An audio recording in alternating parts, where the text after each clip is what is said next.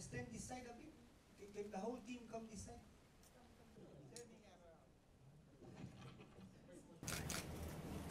Accepting a similar program 4 years back organized by Diabetic Fiji. Sir, if I may speak on behalf of all under the Honourable Minister for Health and Medical Services, Dr. Firimio Winamet. Turunay. The Diabetes Fiji board members, Mr. Tauz Khan,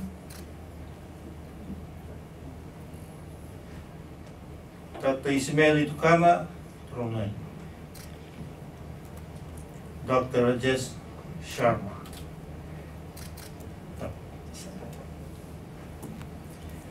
The senior officials of the Ministry of Health and Medical Services,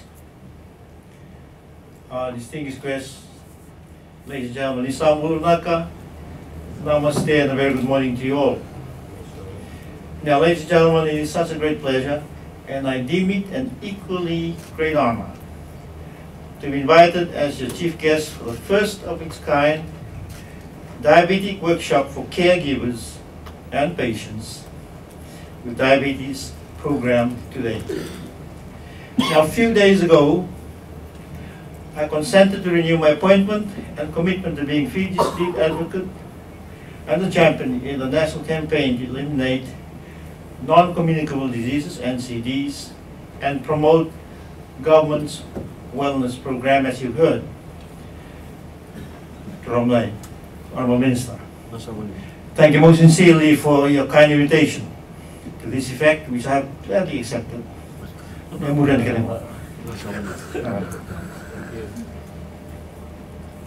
In this regard, I also look forward to continue promoting the Ministry's endeavours and working very closely with Dr. Ismaili Tukana and his dedicated and hard-working team. We've done that over the last 3 years, but there's more work to be done. I also welcome and look forward to the support and assistance of other stakeholders in this noble national undertaking.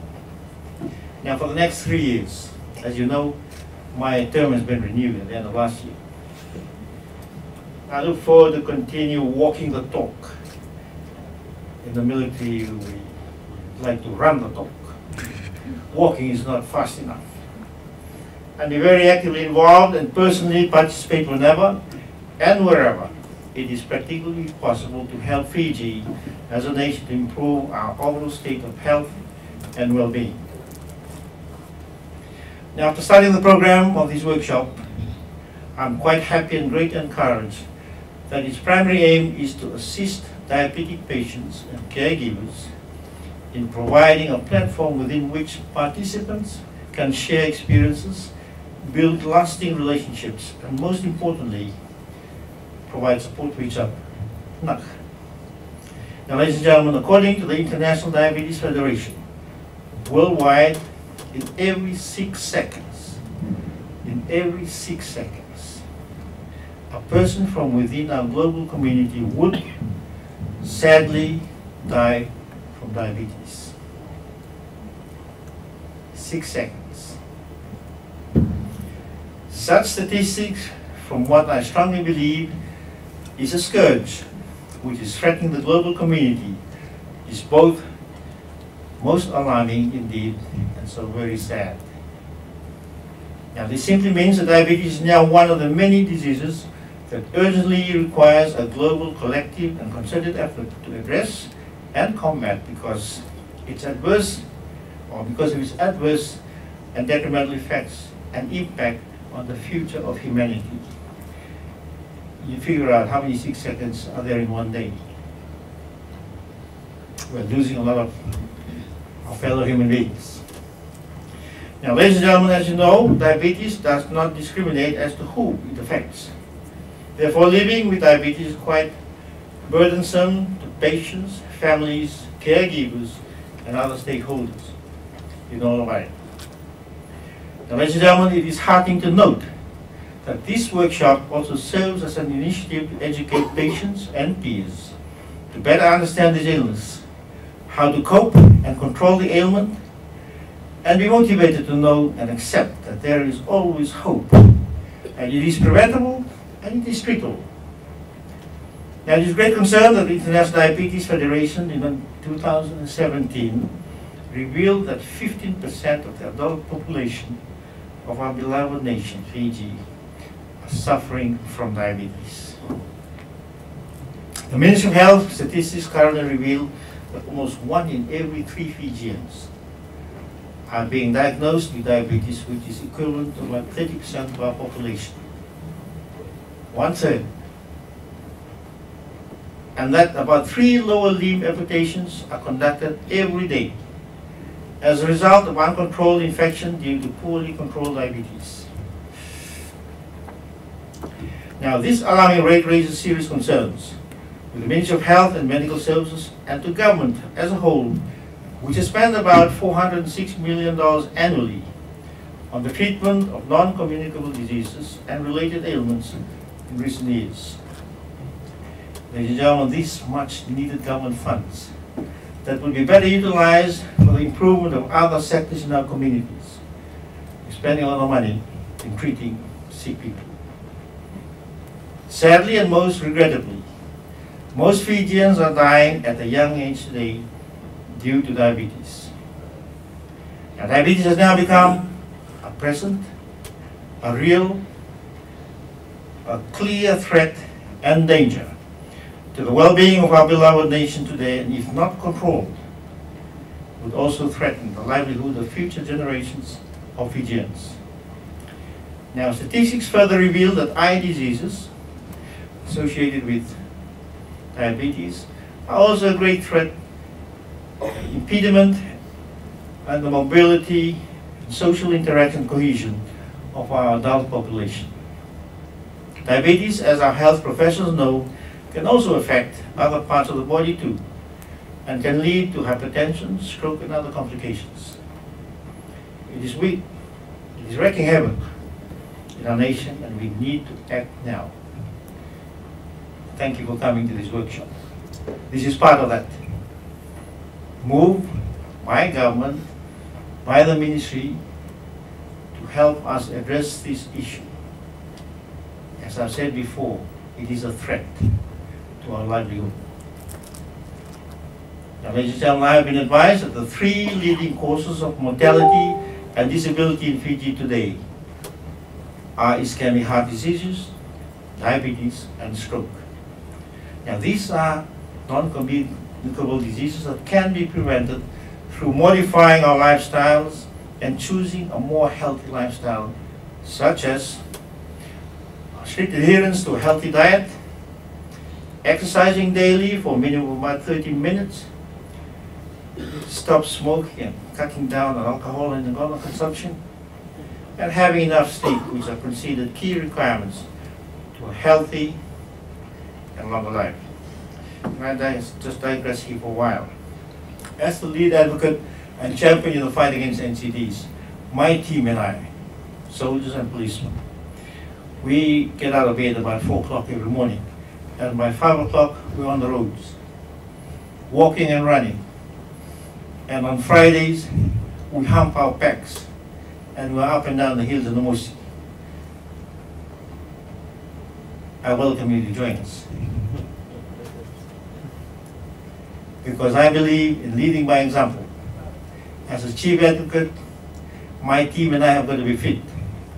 I'd like to thank the Honorable Minister for his comments this morning as I came through. He said, President, you look fit and well.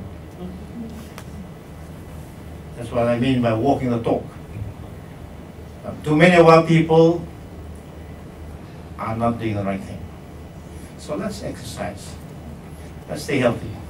Try and get out of bed, go around for a walk in the mornings. The education of our young people about diabetes, together with its related preventative measures and management, should begin within the home. The old saying, Jerusalem begins at home. This is where we teach our youngsters, our young adults, the right thing. Now, ladies and gentlemen, as parents and responsible citizens of our beloved nation, let us make it our business to assist the appropriate authorities, in this case, the minister, and his officials in combating this scourge for the benefit of present and future generations of our people. In this regard, I would therefore like to acknowledge and thank the Diabetes Fiji team. Thank you, and your apology. For having a pragmatic and shared vision in combating and the treatment of NCDs and diabetes. Now, we can prevent the prevalence of diabetes and improve our people's quality of life by making the right choices and leading a healthy lifestyle now. Making the right choices. This is a gift from Almighty God that you and I have, and we should enjoy it and use it properly. Let's make the right choice.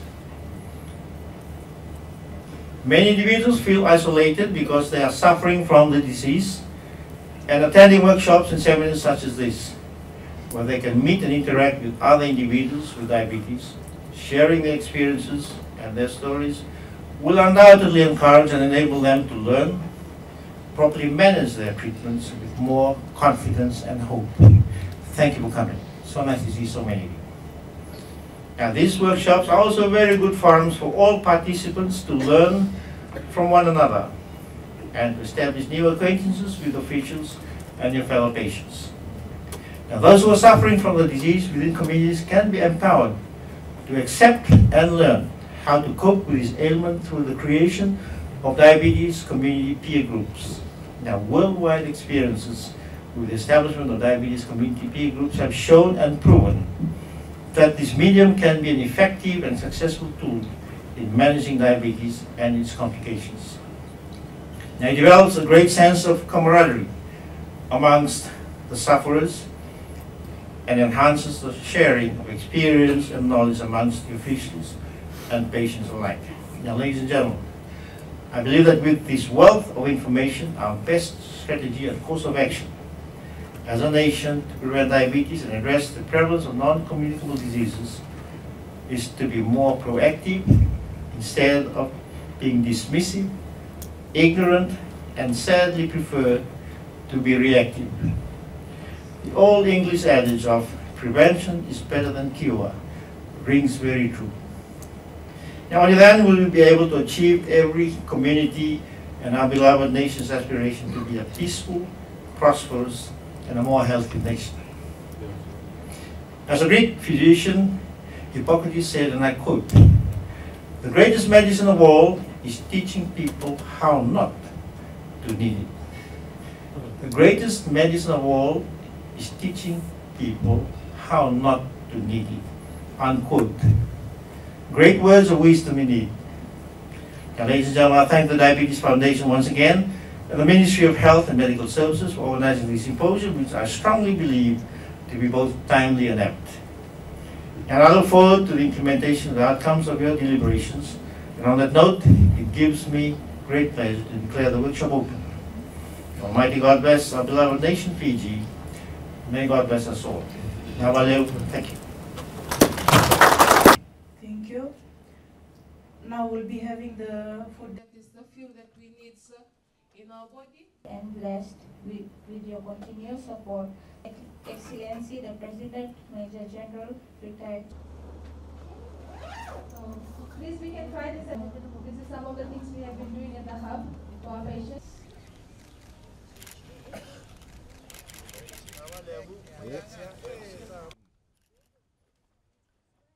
Big smiles.